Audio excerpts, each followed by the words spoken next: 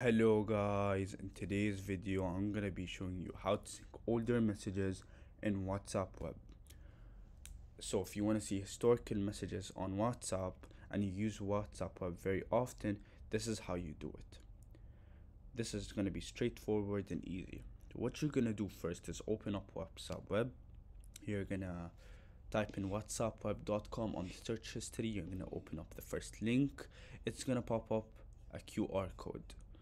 Once that pops up, you're gonna use your phone, you're gonna open up WhatsApp on your phone, click on settings, then your profile, then QR code. You're gonna see a QR code logo. You're gonna click on that.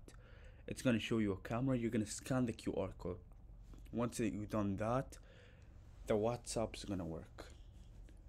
So if you see this on chats with your friends or anyone, you just click on it. And if it doesn't work, that means there's too many messages, like too much messages. What you're gonna do then is get WhatsApp for Mac.